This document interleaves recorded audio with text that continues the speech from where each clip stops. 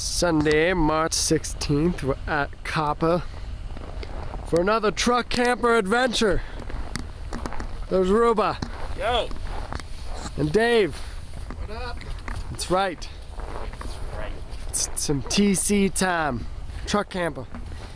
Gonna grill a little bit later.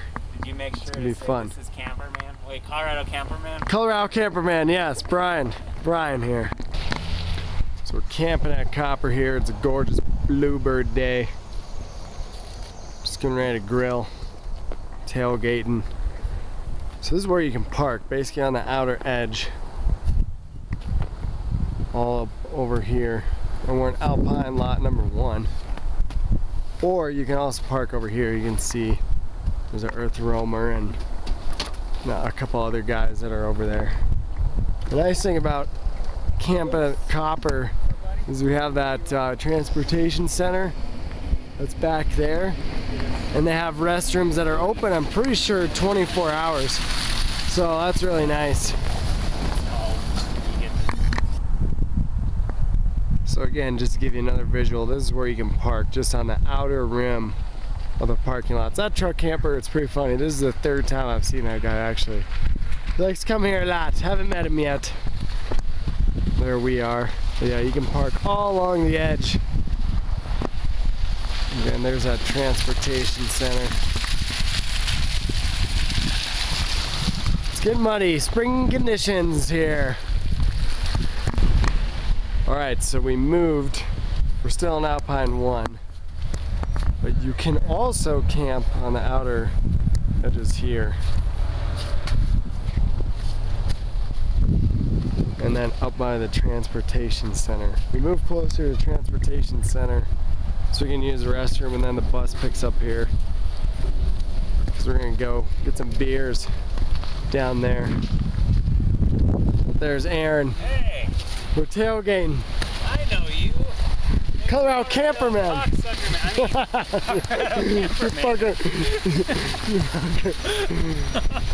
Yeah, there's Dave.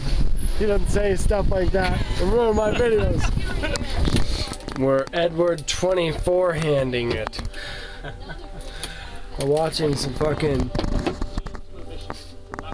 World War Z. It's gonna be good times. Partying in the truck camper. We got the moonlights going. Moonlights. It's good shit. Alright, so we just got back from our camping adventure at Copper Mountain, and before I close out the video, I just wanted to hit on a couple last things for the video here. So one thing I want to mention, the buses do run until 11 p.m. that they go down to Center Village. So unfortunately last night we didn't catch them. It's St. Patrick's Day today, so I'm wearing green, but we were celebrating last night at Mulligan's, which is an Irish pub in Center Village, and just a great time. But we were there a little bit later, quite a bit later actually, than 11 p.m. so we had to walk back. But the buses do run till 11, so that is very convenient. We also did move the truck camper closer to the travel center. Again, as long as you stay in the outer perimeter of any of the lots there at Copper, Alpine 1, Alpine 2, or the Corn lot, they're fine with you camping anywhere. So we moved a little bit closer by the travel center, which is very convenient. They have restrooms that are open 24 hours a day. So for my camper, we don't have a restroom in here, so it's very convenient when you need to use the restroom in the middle of the night or in the morning or what have you. So and then the last thing I want to say is just make sure while you're camping there, you're following all rules and regulations, and that you clean up after yourself. We saw a guy that was kind of taking advantage of things. He had his truck camper parked right outside the travel center. It was actually plugged into the building. He had an extension cord running, which was pretty ridiculous, we thought.